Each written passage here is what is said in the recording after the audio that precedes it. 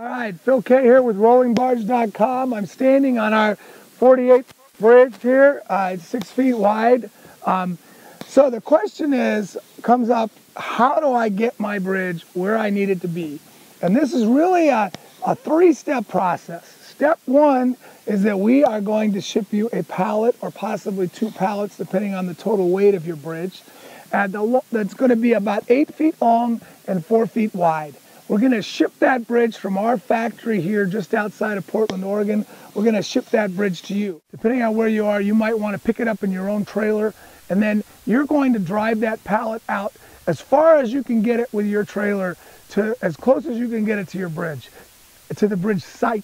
At that point, you can cut the straps loose and start taking the pieces off 1 by 1, 2 by 2, 3 by 3, and you can drive it out. You can put it in a trailer. You can put it on whatever you have. If you're doing work in the winter time, you could put it on sleds and slide it on the snow. Either way, you can bring the pieces out one at a time and get them in place. Now, we cleared an area, and that is where we did the assembly of this bridge. All right? Now, once you've cleared an area and you assemble that bridge, now you can take the longest part, which is only 8.5 feet, and you're going to bring that out to the 16, 20, whatever length, 48-foot bridge that you have here.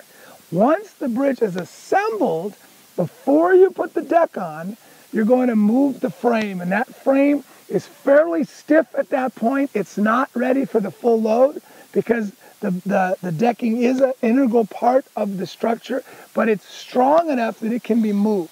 And it can be moved by people. You'll see we moved this bridge in place with the help of 16 people. 16 guys were able to lift it up for our less than 1,600-pound bridge. This particular frame weighed about 1,550 pounds without the deck.